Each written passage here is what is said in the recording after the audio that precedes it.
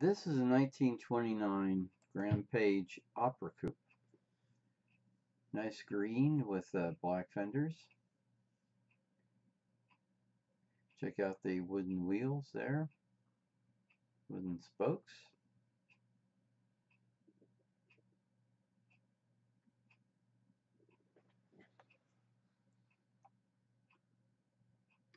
Pretty big engine here.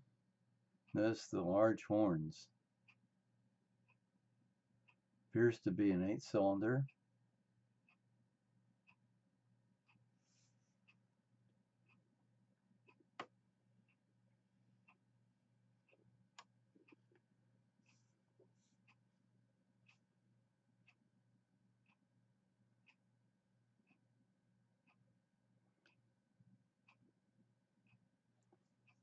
Obviously prominent running board and side mount spare.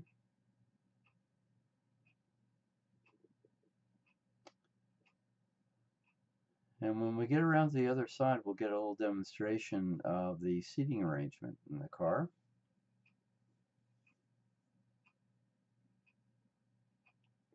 As is typical with these cars with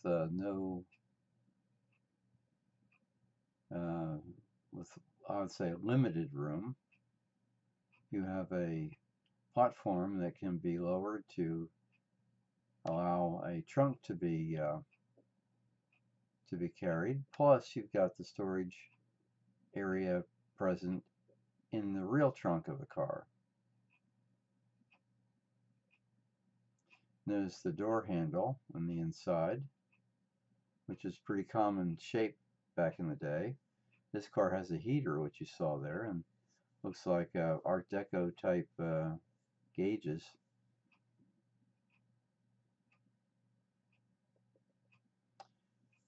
Bucket seat arrangements, pretty common back in the day.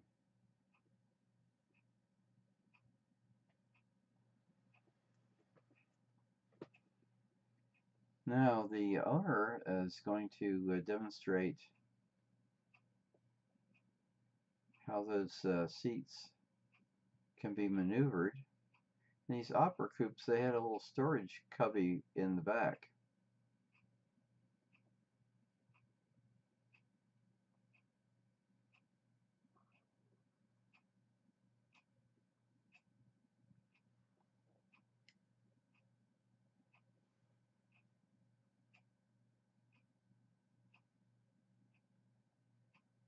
Now you notice that front seat folds and tumbles forward, giving you access to the rear. And see that very large cubby there in the back, which the lady points out is good for top hats. Going to the opera, you need a top hat.